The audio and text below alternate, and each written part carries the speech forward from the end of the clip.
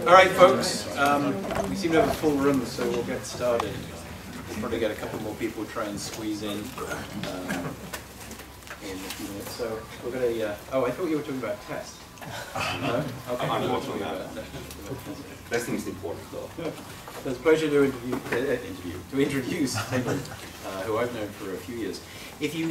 Unless you've been completely asleep for the last few years, you will have read several of Teemu's papers, starting with his work on HIP and the host identity protocol, and then on data-oriented networking. We read it in CS244 yesterday, the donor paper, which really presaged all the interest in information-centric networking, which has obviously been a big topic in the last couple of years.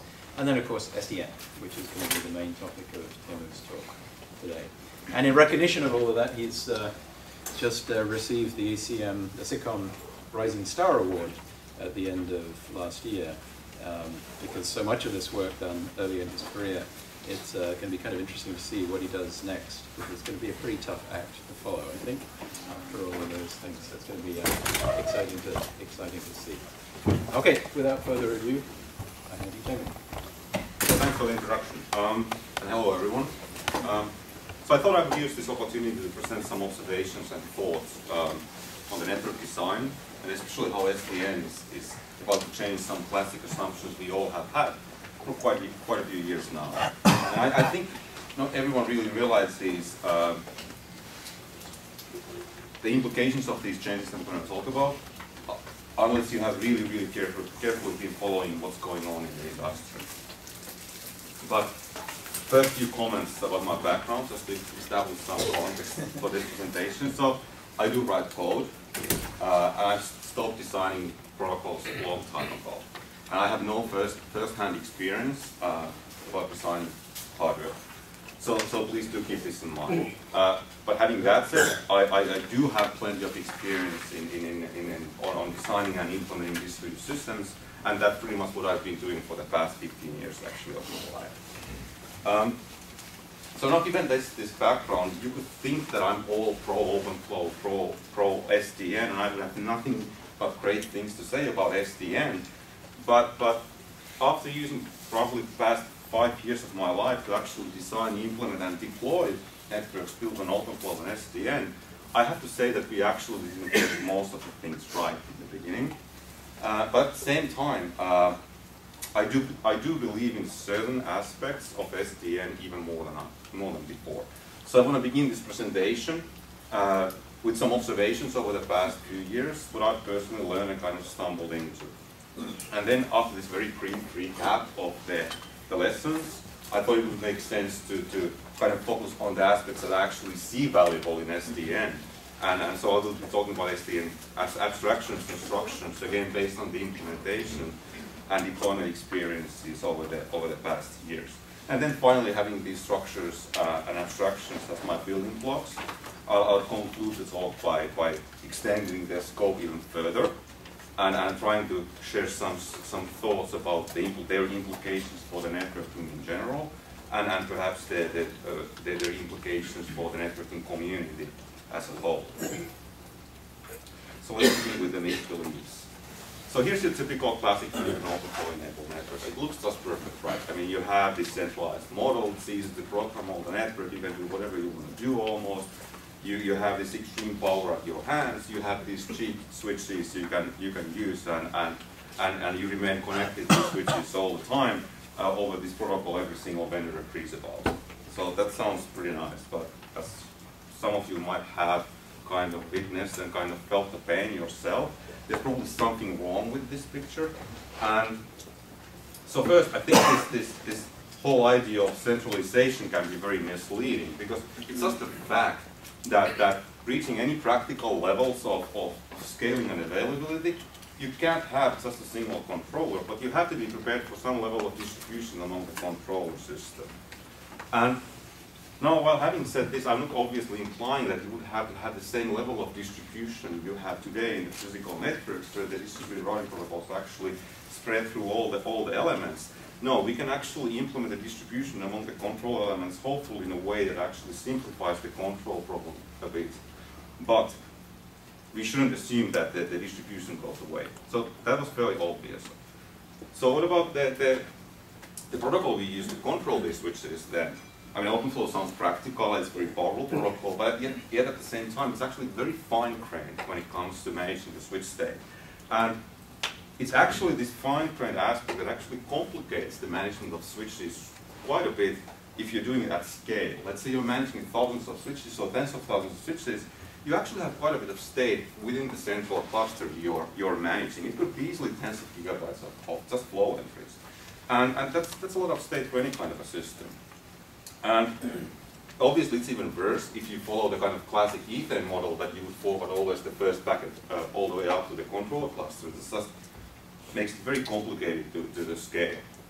So it's clear that this sort of a very low-level TCAM-like abstraction and this DCAM-like state management, as well as pushing the first packet into the controller cluster, it doesn't mix well with large-scale systems you see in data centers. So clearly there are way more efficient presentations of that same state. You could almost like push some policy configuration down to the switches and then let the switches themselves transform these policy configuration into flow entries locally. That's like with the routers. Router CPUs, they don't transfer flow entries directly as such down to the line cards, but they actually transfer routing entries down, and the line cards locally transform the entries into flow entries that can be fed into the ASICs they have there. So what about the vendor neutrality of the protocol? Well, if any one of you has actually tried to implement something on top of a hardware switches knows the pain I'm talking about, because you basically have to tailor your pipelines you use to manage your or control your packets for every single switch for every single chipset in the switch. And this simple tree, this single huge OpenFlow table you would have at every single switch, it's just not there even after 5 years. And in fact, even today, to utilize all the capabilities and resources you have in the modern chips and switches, you have to be prepared to customize everything in terms of the hardware pipeline exposed by the vendor. But you obviously know the root cause for it, because vendors do care about the production costs of the chips. I mean, the die surface actually does matter when it comes to the costs. As obviously, they do care about having unique features from the competition point of view. And then finally, this assumption that the controllers do remain connected to the switches all the time, it just doesn't hold in practice, because network partitions do happen, and you have to carefully engineer the whole system in a way that even though your switch is disconnected from the controller cluster, you may be still connected on the data plane side and packets may be flowing, and you have to do the right thing even though you don't have the exact connection to the controller. So again, it's again that simple as the original simple classic OpenFlow model made it sound. So all in all, so you could think that I basically lost my faith in SDN and OpenFlow after 5 years, because this is a fairly skeptical viewpoint I make. And I just trashed basically all the central kind of components of the classic SDN OpenFlow design. I said the centralization is not there. OpenFlow as an abstraction is way too low level. Network partitioning makes things more complicated in practice, and it just doesn't seem like the right thing. But it's actually exactly the opposite. I think all these issues I mentioned, they have only clarified to me what's really essential and foundational in SDN, and why it's actually still, has always been, on its way to change the way we do networking. And what makes me say so? I think really the most important lesson of SDN relates to this separation of control and data plane. And it's easy to say that, but what do I actually mean by that? So we know why internet is so robust. It's this extreme level of distribution of functionality over all the network elements that makes every single network element being able to operate individually without any help from the rest of the network. And it's really beautiful from a robustness point of view. It's actually really difficult to do any better than that. But unfortunately, we do know what it means from the control plane point of view. Because now the control plane becomes totally distributed. There's no single central API of any kind in the system where you would be able to configure the whole network. So you only have indirect means to control the network by fine-tuning the knobs and settings of individual network elements. And the same problem actually exists to some extent on the data plane side as well. So spreading all these apples, all these complicated policies all over the network elements doesn't exactly simplify the system. Exactly the opposite, actually. And this is just because we have been enslaved to this sort of an extreme model of distribution, that we have to distribute all the functionality over all the network elements. and getting rid of this thinking is, I think, the very value of SDN. Because SDN was the first to actually articulate that we should not design the network control in terms of the physical topology. Instead, we should decouple the control plane from the physical topology, not to a single server, but to a cluster of controllers, and then design the control plane distribution in terms of the requirements for the control, scalability, and availability of the problem we are solving. And we can do that by following generic principles of distributed systems, instead of being confined in this small corner of design space used by all the routing protocols. And then if you do that, then you can really open your mind and start thinking the overall structure of the network, not just the control plane, but the whole network. And then how you could make the network more simple, how you could make it more flexible, how you could make it more modular. All those properties we have been lacking from the networks. And I think it's exactly this change from change of the priorities from the data plane towards the control plane, and its requirements, the simplicity and the modularity and flexibility, that I see the most valuable aspect of SDN.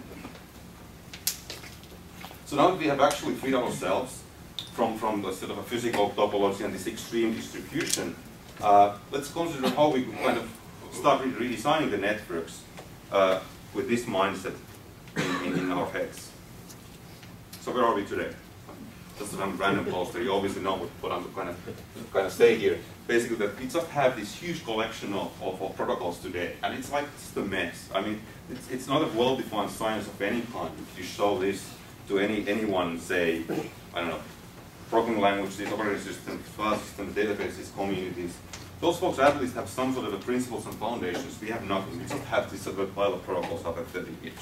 So how did we get here? It was actually fairly easy.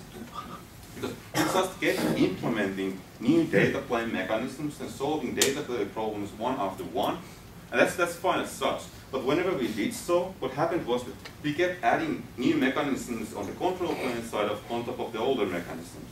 And when we were done with the one problem, we moved on to the next one. And what happened was, obviously, over the time we were piling up more and more control plane mechanisms, and eventually we had a fairly impressive collection of protocols and control plane mechanisms.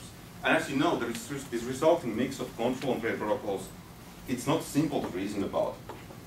But on the data plane side, at least, we have some basic layering, and it kind of makes sense, because the focal point was always on the data plane side and on the physical topology. So the kind of focus was there first, and it was always the control plane that had to adapt to this problem solving on the data plane side. So given that we have this sort of a mess with the control plane protocols, so let's think about what are the kind of fundamental causes for that. So it's always so easy to say that we have a problem, it's a mess, we should fix that. But what are we really missing in terms of solving this mess we have? I think that pretty much everything actually relates to or revolves around the concept of modularity. So for instance, we don't have too many concrete, very good, very explicit examples of separations of concerns, meaning problems of one particular problem, one specific protocol, then spill over from that protocol to other protocol, and then it's like nothing is contained, and everything becomes tangled, because the implementations, the protocols, they will introduce dependencies between themselves, and you don't have this nice property that one problem would be solved at one location, within one component, and the rest of the system wouldn't have to care about any aspects of that problem. So the overall system becomes more and more complicated because we have more and more dependencies because of this lacking separation of concerns.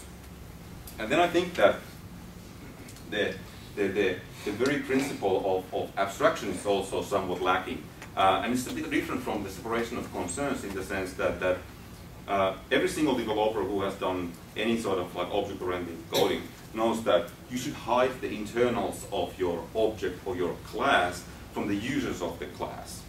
And why you do that? Because you want to prevent anyone from creating dependencies into the internals of your implementation, so that later you can actually just replace the implementation without anyone knowing that you replaced the implementation with something that is improved, somehow improved implementation.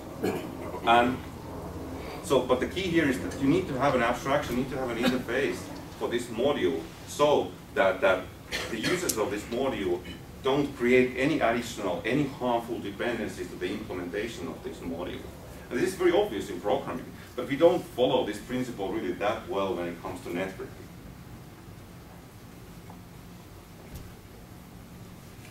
So no one said that this would be easy. I mean, you could make this statement that networking is a young field of computer science, and first we had to make our systems functional first, and we didn't have the time to make them pretty, so to say. But I think it's exactly thanks to SDN that we should now sit down and actively think about these problems. And the reason why I'm saying actively, because it's so trivial to miss this sort of structures and abstractions I'm referring to. Because you have to be explicitly looking for these principles and these ideas and these concepts. And again, the analogy to the programming would be that everyone who has done any sort of programming knows that if you're trying to improve the modularity of any sort of a major application, that takes active effort.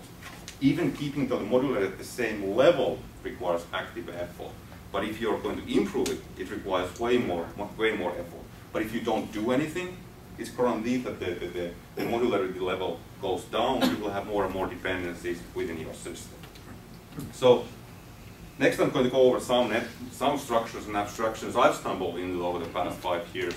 And I think they could have some interesting long-lasting implications in terms of simplifying the general network design. And they're exactly building on these two principles I mentioned: separation of concerns and using abstractions to hide details and to reduce dependencies. So the first structure is called fabrics. And with fabric, I basically refer to a similar provider of connectivity you have within the routers and switches, meaning you have the backplane that provides full bisectional bandwidth between any endpoint attached to the backplane. And this time the only difference is just that we're doing it over the network instead of doing it within the chassis. So let's think about MPLS network. In MPLS network, you have the edge routers that are the only ones that are forwarding based on the IP addresses. And in some sense, that's where all the semantically interesting stuff happens, because in the middle of the network, you have only these simple switches that just forward packets based on these MPLS labels. So there's this very clear divide between the core and edge. There's this very clear separation of concerns in this sort of a design. And now let's contrast this to this MPLS network to a modern computing environment which has been virtualized, meaning all the workloads actually run on VMs, which run on top of hypervisors. And obviously in this sort of a network, the VMs might belong to different tenants, and every tenant probably would like to have their own network and not exposing any of the traffic they have to any other tenant.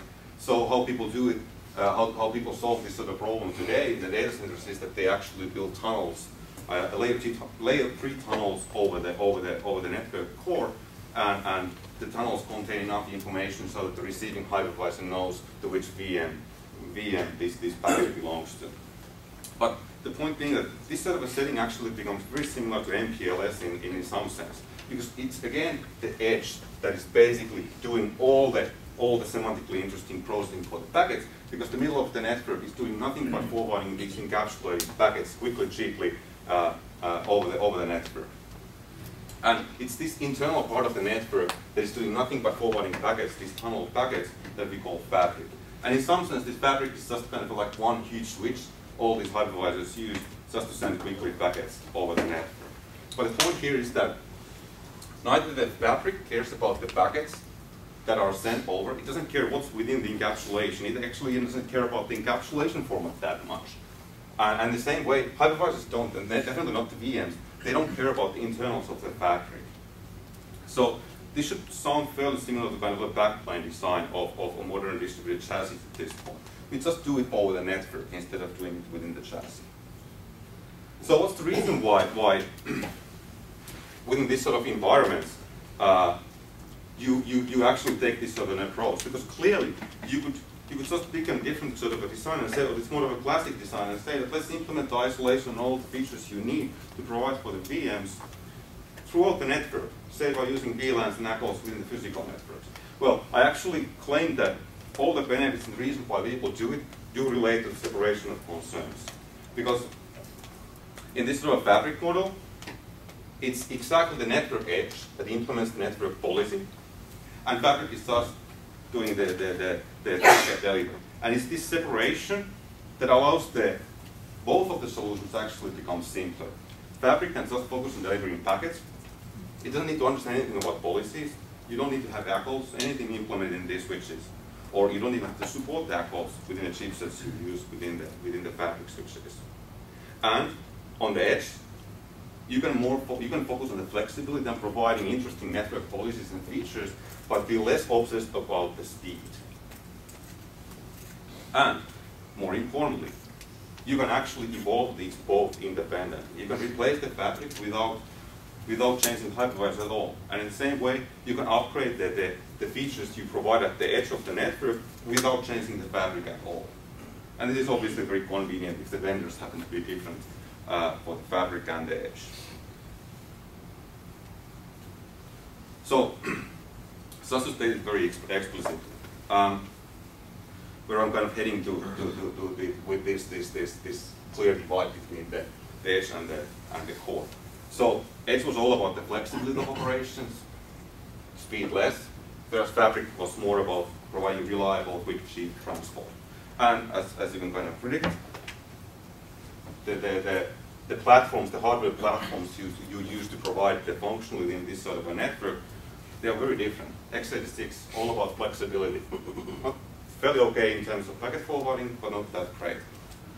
Whereas ASICs, very rigid, very difficult to add new features, but extremely fast, they provide extremely high aggregate bandwidth if necessary. So fabric was the first structure. So let's look at another structure I've stumbled into, which is even more useful in terms of useful in terms of establishing modularity and increasing simplicity to the network. So, if you think about the networks, how do we configure them today? It's pretty ugly, actually. The network policy configurations tend, as discussed earlier, it tends to span over all the elements you have in the network. So, just think about a simple policy of A not being allowed to talk to B. In which element would you kind of enforce this policy? And what you would do if either one of them actually changes the attachment point within the network.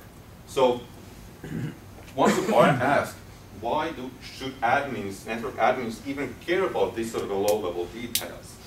It wouldn't be much simpler if they would be provided with this sort of a virtual switch, and they would just operate with that, and they would declare the policies, A can't talk with B, and then some magic below would take care of propagating all the policies and configuring the policies properly within the network below. And it turns out that this sort of detail hiding is exactly what network virtualization is about. Instead of exposing the details of physical networks for the users as such, we let the users operate with a topology of virtual switches and routers. So, and obviously, it's not one-to-one mapping. You can have multiple virtual switches and multiple virtual routers implemented by a single physical switch, and it's not even like one-to-one mapping in the sense that virtual switch could be implemented over multiple physical switches. But what's essential here is that users are provided with a topology that has nothing to do with the physical topology. The topology users are provided with is exactly that complicated as they need to express their policies. So in some simple cases, a single virtual switch, a single logical switch could be completely enough to express all the policies the tenant might have within the data center. But you could have more complicated, more demanding customers, more demanding tenants that actually would prefer to have a bit more complicated topologies. And then you might have some extremely demanding customers that have policies that are topologies, logical topologies that are even more complicated than the physical topology below. But the point is that it's only as complicated as the users need, tenants need. And that topology remains stable regardless of what happens below in the physical topology. So not only we can actually use the virtualization, network virtualization, to hide details of the physical layer from the users, but we can actually use recursively multiple times. And in that manner, we could actually make network control scale wider and wider areas of the planet almost, in some sense, because we can hide lower level details from the higher levels of the system to the extent that it can scale. Because at the highest level, you have policies that you care about at some global scale, and then at the level below, you have more fine-grained policies, but they are still not at the lowest level, where you care about all the little details. So this is just kind of a basic symbol of following the basic principle of networking, that you have to aggregate in order to scale. And virtual switches actually, if you use virtual switches in this manner, they actually provide, this is a fairly subtle point, but they provide a nice interface in terms of the policies, because the virtual switches below actually can internally implement and follow whatever policies they have in terms of the traffic management, and they don't have to follow, they don't have to listen to the higher levels at all in terms of whatever policies they might have. As long as they provide this sort of virtual switch interface, they can internally use whatever traffic management policies they might prefer. So it's kind of a clean interface in terms of two different policies kind of almost like touching each other within the network. So how do you identify this sort of a hierarchical virtual switch structure? Well, it turns out that it's just following the very basic principles of networking. First, you establish the lowest levels of virtual switches are probably the smallest area of good connectivity in some sense. For instance, a site could be a single virtual switch, whereas the second level could be, say, a metropolitan area, then building on top of these site-specific virtual switches. Then you probably have to also consider the failure domains, meaning the smallest failure domain you have is probably a single virtual switch, and then the bigger failure domain building on top of those failure domains again would be something you build on top of these low-level switches. So for instance, the metropolitan area could be built on top of the site-specific or building-specific virtual switches you have. And then the last point, that if you have this sort of a need to separate policies at different levels, the virtual switch interface is kind of a very good candidate to do that. So back to the implementation of the virtualization. So nothing says that we have to actually use any physical switches in the middle of the network to provide the network virtualization for the users of the network. Instead, what we can do is we can just combine the ideas of the fabric and the network virtualization, and just make the middle of the core of the network the fabric that just relays the packets from one edge of the network to other edge, and the edges are the ones that provide all the semantics for the user, and in this case they would be the ones that provide the user with this sort of abstractions, these logical topologies to connect their VMs to. And we don't have to stop the switches and routers. What we can do is that we can have virtual services as well provided for the users. And again, we don't have to touch the middle parts of the network. We can just implement everything at the hypervisors or whatever x86 servers you might be using at the edge. And the middle part of the network remains still simple, even though the users are provided with all the services they used to have in the physical networks. So what do we have so far? We have the fabric. Simplifies the hardware in the middle of the network, and the edges are the one that provide all the semantics in some sense for the user. And obviously in the hypervisor-based environments, it's the hypervisors that provide this edge using the x86. And it's all software. It's extremely flexible. It's future-proof because of the very nature of the software. And then we have this mechanism of network virtualization that we can actually finally, first time in networking in some sense, to simplify the topologies the control planes have to manage. Because we can expose for the higher levels of control plane, or these logical controls, or we can expose users only with topologies as complicated as they need for their workloads and for their security policies. So we don't have to expose the users all the time with exactly the same physical topology. That may be very complicated and have a lot of details that are completely irrelevant for the users. And the virtualization can be implemented completely at the edge. So now we're getting to the interesting part. So how does this all change the kind of the role of the software and hardware in the network? So a long time ago, probably way before any of us actually used networks, this is how network elements were built. It was all general purpose CPUs, both doing the control, both implementing and providing the control plane, as well as doing the packet forwarding. That's all we had. And then obviously, as we know, networks became more popular. Traffic volume started to increase, and we had more and more packets to forward. And then at that point, we realized we have to do something special with the data plane, and that we got totally crazy with optimizing the data plane using ASICs and TCAMs and all that crazy stuff. But that was the history. And now I claim that we are moving to the third phase. Software is again taking hold of part of the data plane, but it's not doing it for the whole data plane, it's just for the edge. And why we can do it, obviously x86 is becoming faster and faster, but it's also because of the fact that in case of hypervisor environments, the forwarding you have to do, the software forwarding you have to do it only for the VMs you have locally. You're not trying to replace some highly aggregated switches within the network with x86, not at all. But it also means that because x86 is now providing more functionality at the edge of the network, the rest of the hardware actually can get more simple.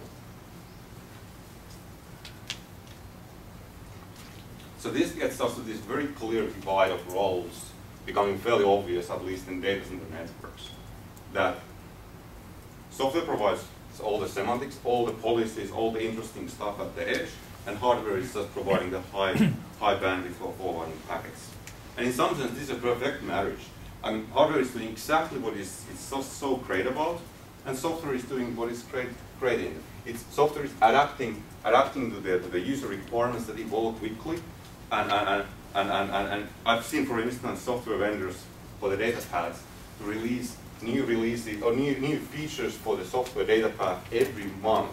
You can't think of a hardware vendor that would be able to do that with the ASICs. But that's correct. And in some sense, this is just a modern version of the end-to-end principle. Because what we are doing is we are removing something from the network, from the middle of the network. That doesn't have to be. You just move the function to the edge if it's enough for the overall system. And obviously, at this point, quite a few people in the audience are still thinking that software forwarding never works, it never has worked, and it never will work. But just to repeat, it's different. We are not trying to replace any highly aggregated, high fan-out elements here with x86. They are still there, but the key thing is actually they will be there, and they can become even more simple now because they don't have to worry about the providing the semantics for the users. And as I said, the software forwarding is more like a tax for the hypervisors. You're using just a small fraction of your CPU resources to forward packets for your local VMs. That's all. So this has some fundamental implications. In some sense, the priorities actually get turned upside down. Because today, how the kind of overall design process works for the kind of classic network hardware and software or elements is that the data plane, the ASICs, the cost of the die service kind of drives the overall design completely. And it's always the control plane that has to adapt to these restrictions you have on the hardware side. So whatever little resources, little tiny resources your hardware is able to provide, you have to somehow work around those limitations. And just the practical implication is that the overall system becomes more complicated because the control plane has to take the pain and implement some complicated protocols to kind of deal with these tiny labels you have, for instance, in the packets, because ASICs and the TCAMs are expensive and they can't match all the long labels, for instance. Whereas if you use software at the edge to provide all the network semantics, actually it's completely the opposite. You can start from designing the network control and the requirements you have for the users and the overall management. And then you can rely on the fact that because you have software forwarding below, it can adapt. It can provide you all the features you might need to realize the network control measures you are implementing using the control plane. And the nice part here is that it actually results in a simpler system in overall. In the older model, what happened was that, yes, the ASIC was simple, but the whole system was more complicated. In this case, the whole system is more simple, and the software might be involved, but it's a local problem. It's not a global distributed problem that you have there. So that was the divide between the hardware and software and how it's changing. So, but I think this actually has even some larger implications for the networks as whole, and how we understand the reason about the networks. So if you look at the networks today, I mean, it's basically a collection of different control planes, as I mentioned earlier, and it's a fairly impressive collection. At the subnet level, you have all the Ethernet protocols, all the spanning tree protocols, and the variancy for them, and then you have some wholesale replacements for those protocols as well. And then obviously on top of that, you start building the intra-domain routing protocols, and not only you have quite a few of them, but they also have to be designed and implemented in a way that they interact properly with the protocols below. And even if you would be using some similar algorithms, perhaps, at the both of these layers, probably you will have your own implementation for every single protocol, just in case. And then again, once kind of the scope of the network gets wider and wider, you have more and more protocols obviously interacting with the lower level protocols. And then finally, obviously, you will have to interface with BGP. And in overall, this whole stack, as discussed, becomes very complicated to reason about. It's just a random collection of protocols in some sense that we have gathered over the time. So why this is relevant then? Well, if I use these structures as just discussed earlier, I can actually construct exactly the same sort of a hierarchy with roughly similar properties, just by using the same principle multiple times, the same abstractions multiple times. And while doing that, I probably would save quite a bit of code as well, because I wouldn't have to have a custom implementation for every single layer. And the point is that I removed the protocol specifics and these different implementations, but this also could make the overall system much more simple to reason about, because it's not anymore just some sort of a random collection of different techniques, but it's built on the same principles applied multiple times. And obviously, I'm not arguing for the replacement of BGP here. BGP is just replaced for the sake of example here. So my point is not that much that would be exactly the approach to use to implement this sort of hierarchical global scale control plane with SDN. But my point is that there is an alternative, the current approach of using traditional distributed protocols, and this alternative doesn't require us to use any protocols, and we don't have to approach the problem from a protocol point of view, but we can actually approach this problem from more of a distributed systems point of view. And it's all about using just some well-established principles instead of coming up with these specifics for every single instance of roughly the same problem. So, networking community tends to think that networks are somehow very unique from the rest of the systems. But as we know, if you have written any sort of code with Nox, or any control, SDN controller platform, you actually don't need to know that much about any of the protocols.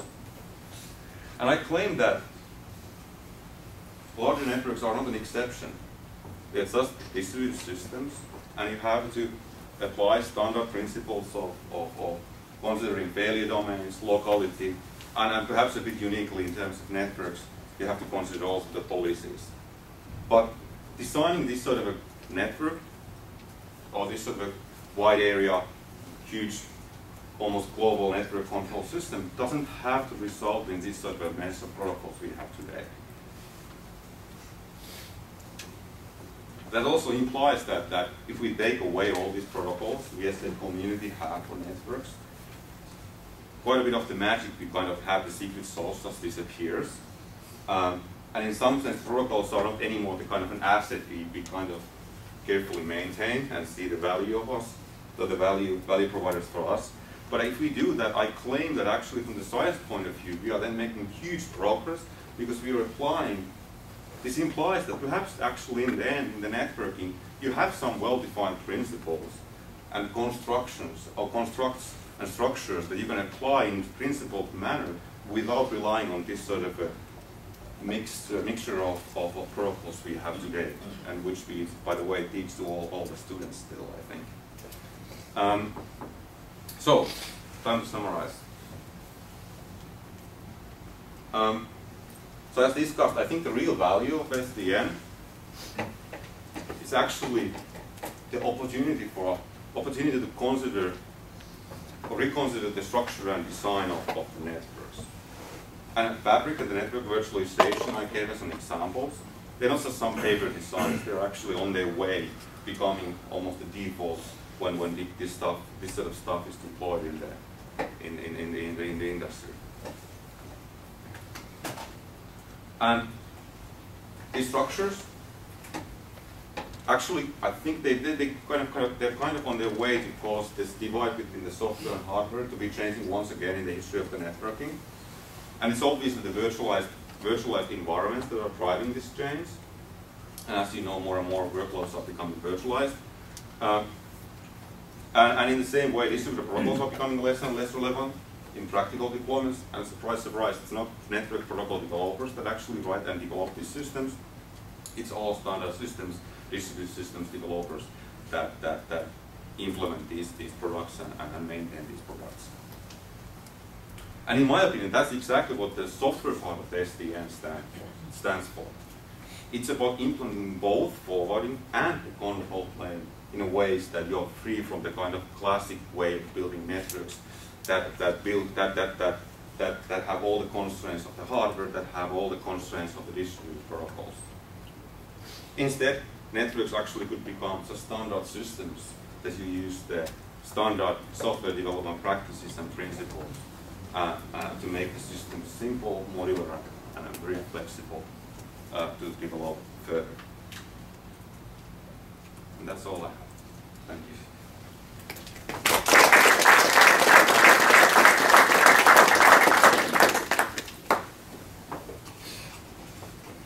Yeah, question. Sure.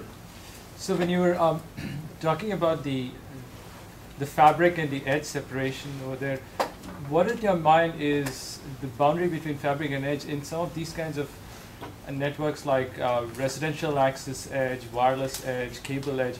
There is an edge where there's a heavy, there's a lot of flexibility needed and all those things, but it also tends to be an aggregation point. Sure. In your view, is that still the fabric, or is that, where does the fabric I had the kind of ideal design here because I was considering just the data of the networks. But I think you can kind of apply the same idea. And in case of like residential, perhaps it's the first hop, not at the home, but say at the provider. So it's kind of, I don't think it needs to be kind of a strict boundary, or there's not like a strict rule where you should have the first hop, so to say, or where the edge should be. It really depends on the kind of environment you have. So for instance, what you could have is that the network virtualization solution we are building, for instance, we can integrate remote enterprise sites, and in some sense we are just placing the edge to the remote site. They have all the networks, all the existing legacy networks there at the site, but we provide an appliance that integrates their physical networks to the network virtualization solution, and then the edge is actually that device. So you still have the physical network. Yeah, and that makes sense. It's just that it tends to be that there's also a heavy amount of aggregation happening at that point. So when you were saying that edge doesn't need to be aggregation, I just felt that it has to do, it does make sense that you push that edge all the way up to that first hop, but there's also a heavy aggregation. Sure. But you would also argue that you would be able to build these aggregate networks that provide you that connectivity in a very simple manner that are just kind of channels towards this sort of a device that provides you that boundary. Yeah. Meaning you have to have, I'm not claiming that x86 should be the one that provides you that functionality, but you would design like high aggregated connections towards an appliance that provides you the processing capacity without having the high number of connections actually terminating with that element. Okay. This fabric distinction might be repeated here in the hierarchy that you platform, right? Sure, definitely. But isn't that what you were saying? Because I mean that edge point is still software, and the software has to run on a platform. And you said that the platform is x86. Yet, as Umesh just pointed out, that point in the network is a high aggregation point, so it needs vast amounts of computation. So how do you reconcile those two things? I don't think you've answered. I'm just saying that you don't have to have a huge number of cables being terminated into the appliance having the processing power. So at least you can separate that problem away. Yes, you still have the problem of having a cluster, say, that provides you with the necessary number of CPUs and processing power. But I think that's a heavy cost that you need to consider, right? Which is that if you Sure. really want to do it, if you really want to do it, it's a function of the population you have behind that device or that cluster, definitely. But in some sense, you have to also remember that you are removing some functionality from the net, so that network becomes simpler. So in the total scheme, in the global scheme of things, you're just kind of moving things around. It's not necessarily saying that you're adding more resources global. You're just adding more computational resources to that element, that cluster, but the network elsewhere gets simpler at least. well, but you've replaced sort of inexpensive high-performance ASICs with expensive low-performance CPUs, and it gives you flexibility, but there's a cost. Sure. Yeah. So the modularization example that you gave, right, separation of edge from the fabric, and how policies can be implemented independent of what's happening in the fabric. But what if your policy is driven by the state of the fabric, what's happening? For example, let's say... So what would be that sort of a policy? Sorry? What would be an example of that sort of policy? Let's say you want to do some sort of traffic management, rate control at the edge based on how congested one particular node is in the fabric. So if you actually want to kind of really optimize in terms of that's an optimization, then you have to expose some hints that then you can't have this sort of a total decoupling. Exactly. The examples I had in my mind was that you provide a full bisectional bandwidth and that's all you do. But even in that case, actually what you would do is that the higher layers probably would provide some QoS classification bits for the lower levels or for the fabric, so that the fabric is able to do the queuing properly. So again, the picture I had was kind of an ideal. So for instance, QoS is something you just can't avoid. You have to expose enough information for the lower levels. Can I actually respond to that? I think the way I think about it is the fabric can have a different level of service that exposes to the edge, and then edge can provide policies that for this traffic I need this level of SLAs through your fabric. And then fabric can do automatic rerouting in between to match the SLA or say I can't leave here. The worst case, unfortunately, is that you might have you can't aggregate these policies or you can't have few aggregates of QoS policies in some very exotic use case, and you might end up actually a huge number of those categories of traffic you have. In your fabric, the fabric is good as a dumb fabric. You do it as a fully traffic engineered fabric. Yeah. It's basically full bisectional bandwidth. You have some fat-free kind of topology there, and QoS bits are basically the only ones that we provide as extra hints for the fabric to do the proper thing in case of congestion. So I think all of this can be easily mapped to the data center context, but have you gone through the exercise of mapping it to all different types of network? I mean, that is going back to Umesh's earlier question. No. I definitely can't claim that. Right? I definitely can't claim that. So we have actually the students at Berkeley, they have done some work of trying to map this sort of a hierarchy over larger topologies. But even they haven't considered like all the details, all kinds of say residential networks, campus networks. It was more on the WAN side basically when it came to the considerations they had. Just to point out to it, what the kind of thing I get back is it's not only for data center. When two ends are controlled by same organization, then a lot of these things would go in place. For example, internet to a data center won't work. Data center, backbone, when you control both ends, then those things would work. Yeah, but then the assumptions like you have a factory kind of connectivity or you have very nicely traffic engineered stuff, all those assumptions don't work then, right? Now, if you could remove some of the intelligence from the network into a different mechanism, the higher layers, which can control the flow of traffic across the path, then as long as the both paths or both ends are managed by the same organization, then you can do all of this. Exactly. So you're going to have a high-level traffic management almost. So question for you. It's very interesting though. what I see is all this edge is nothing more than a switch getting into the server. Right. Right. Then became the protocols like VXLAN, NVGRE, and then Nicira came with STD and stuff. And now there are talks about moving this protocol back into the NIC, right? So what are your thoughts about it? Like, it looks like it goes through a cycle. Right? So actually I have a very strong opinion about that. You shouldn't fix these protocols actually within the NIC. You should just provide the primitives within the NIC that accelerate the encapsulation. And you can actually do that. I think even the modern NICs today, the high-end NICs at least, they have mechanisms that allow you to define offsets basically. They don't understand protocols really. You just have like a library of primitives almost you can use. And I think that's the way to do it. Because then you don't, again, get bound to the hardware and the development cycles you have within the hardware. The control remains still completely with the software. If not, it became the same failure actually. Right. Right.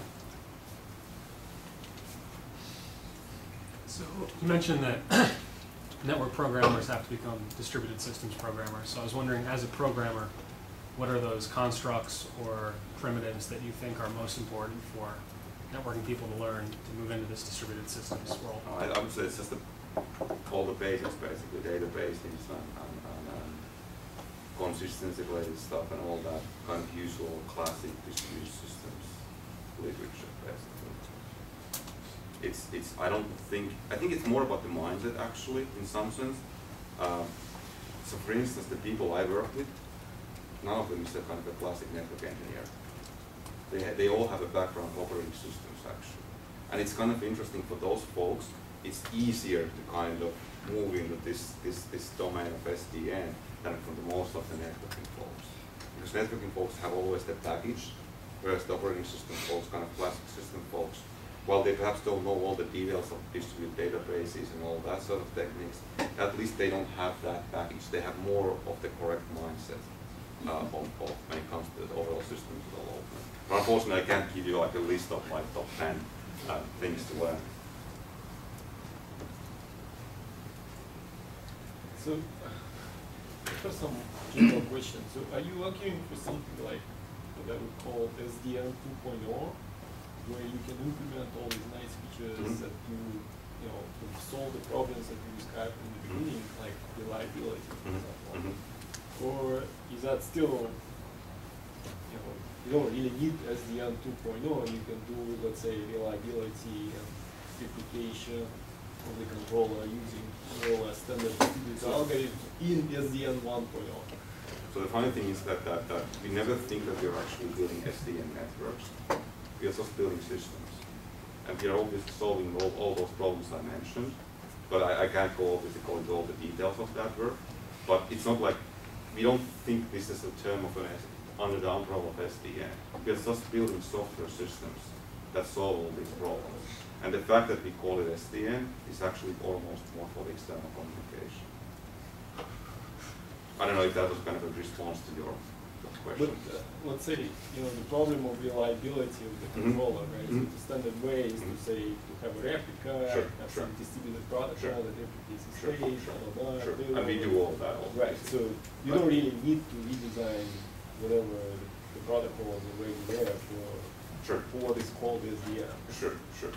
I mean, in some sense, we are building everything from scratch. We control the vSwitch, we control the cluster, so it's just software for us. We don't have to be bound by any of the OpenFlow or any of the SDN kind of assumptions. It's just software for us. So, in addition to being a protocol, OpenFlow is sort of an abstraction for switch functionality. But it seems that you've argued that in the core, MPLS gives us a good enough abstraction. And at the edge, we don't need a protocol, we just need an API. So my question is, what's the correct switch abstraction for both the edge and the core, and what's the API to that? So when it comes to the pure fabric, I actually think that you can do pretty nicely with the existing tools, IGP protocols. And you really probably need to have a very good reason to go beyond that, because all these protocols are fine-tuned and like they do exactly what they're expected to, and they are stable and they have been debugged pretty nicely over the past 20 years. But when it comes to the switch interface of the edge, then it gets more interesting, and there's kind of an extreme, two extreme endpoints, I suppose, here. Some argue that it should be almost like x86. You download code. You download a VM, and then that VM is the interface almost. And then the other extreme is that you just have an open flow and you improve the open flow protocol enough to be flexible enough to allow you to do the failure domain, the failure handling properly, to allow you to do all the operations you might need to implement the server virtualization. And I would actually like to comment where, I wouldn't like to comment where we are within this spectrum, but I think those are the endpoints in the spectrum. And it's kind of a delicate balance in the sense that x86 is kind of easy to say, but in the end, even if you download x86 code there, you probably still have some sort of protocol to talk with that appliance. But that protocol probably is very application specific. It doesn't have to be like open flow. It could be like related more to the problem you're solving. So if you're solving, it seems less of a protocol and more of an API. It's a protocol still. I mean, it might be kind of like, I don't know. Perhaps it's not a protocol in the open flow sense. Perhaps a more kind of like RPC kind of thing. What do you have? Well, but it's definitely more application specific to take that route.